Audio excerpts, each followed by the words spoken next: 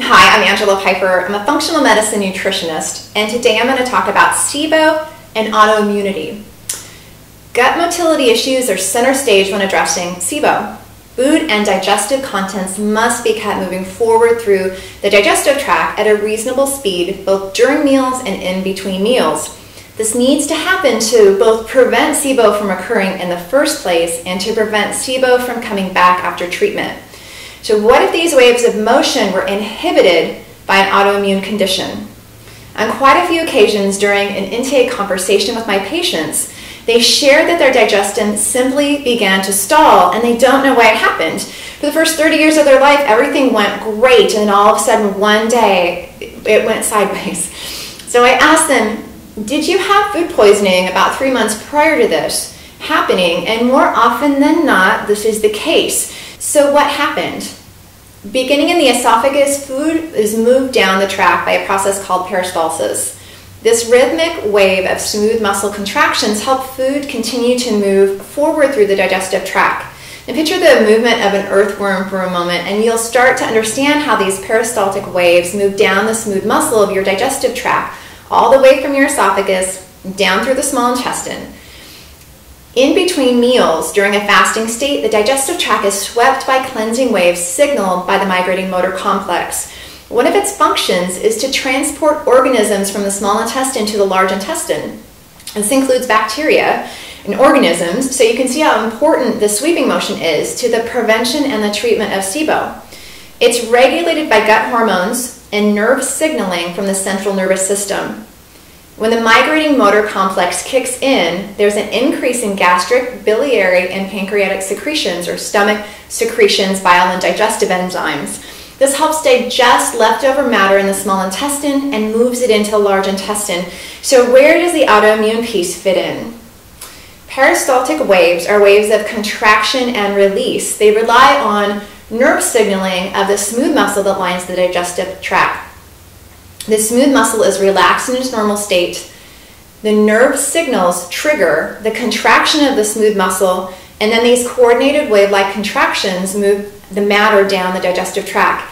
It's the ability to contract your smooth muscle that is of interest here. If the body produces antibodies that disrupt the nerve pathways that end innervation of nerves into the smooth muscle of your digestive tract, your peristaltic waves will be inhibited. The smooth muscle cannot contract. This is one way that gut motility is inhibited. So how does this happen? It happens when the body is exposed to a toxin.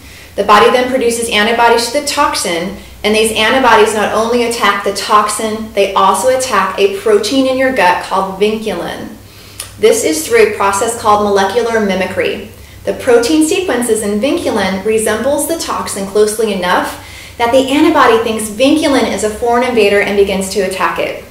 This is an autoimmune condition where your immune system has produced an antibody that is attacking self. So where does this toxin come from? The short answer is food poisoning event.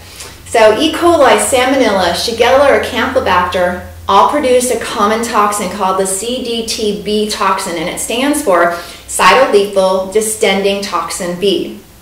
Once exposed to the Cdt-b toxin, some people, not all, will produce antibodies to the toxin.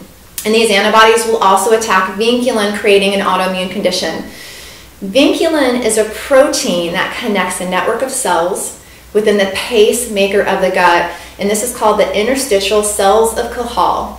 The pacemaker of the gut does exactly what you think it would. It's signaling network that signals the coordinated wave-like contractions of peristalsis. It sets the pace.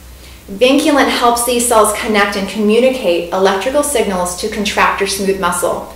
If vinculin is damaged or destroyed, it can't link the cells within the pacemaker, and you then can't transmit the electrical signals to contract your smooth muscle. This stalls gastric motility during meals and in between meals. And we think that about 20% of people exposed to this toxin will go on to develop SIBO. So this is really important to the SIBO population that is dealing with constipation. What those people will get is ongoing IBS symptoms, and then this takes about 3 months to develop. So here's what it looks like. There's a food poisoning event and exposure to the Cdt-b toxin, which triggers gastritis. 20% of people will create an antibody to the toxin. They'll recover from the food poisoning event. Gut symptoms will return to normal. The antibodies created to address the toxin start to attack vinculin. And over time, your gut motility slows, leading to a higher fermentable environment in the small intestine and setting the stage for SIBO and IBS symptoms that appear around the 3-month mark. Since the gut symptoms seem to recover after the food poisoning event and then begin to rear their head around the 3-month mark, many people don't equate gut symptoms with the food poisoning event. So how do you treat this?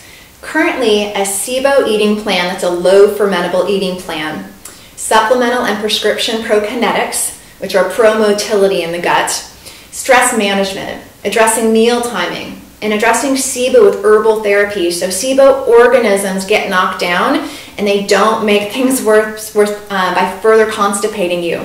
These are the best ways to treat this.